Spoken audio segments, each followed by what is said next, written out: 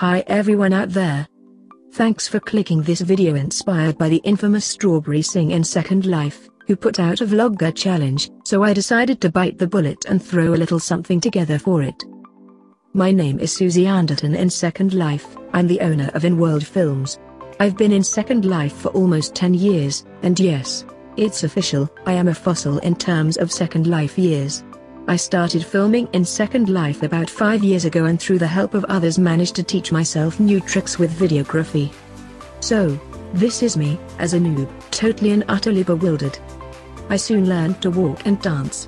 My home was the shelter in Second Life for almost a year until I ventured into the big bad world of sandboxes. What a strange place, with stranger people. Building was so much fun. Scripting was even more challenging. I even got into magic. The best was the disappearing act and reappearing. I ventured even further into busy hub spots and discovered many other characters. Mostly people in voice chat, all talking over each other. It was a little overwhelming to say the least. Dance Island was fun and the doors opened up to an array of international noobs just like me. I became the gesture queen and particle emitter noob. Roleplay at Bloodlines was fun, but this for me wasn't enough, so I ditched my fangs and coffin and moved on.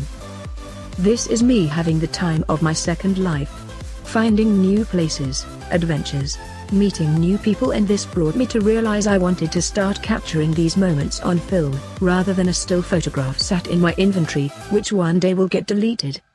I haven't looked back since. With almost 100,000 views on YouTube, I think I'm doing something right.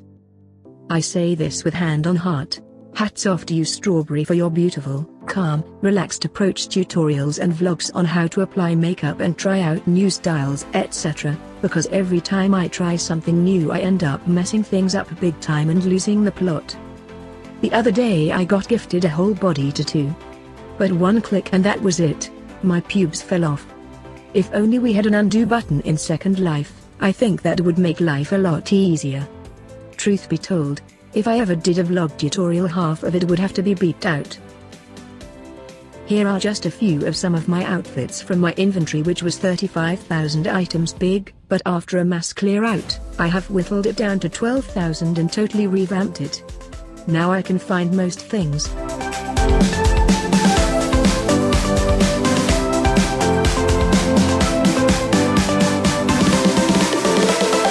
Enjoy my videos and subscribe if you wish. You can find me on Twitter and Facebook too if you like what you see. And who knows, if this video gets 10 or more views, I may do another. Well, I've had a real journey here and I have met some truly wonderful people.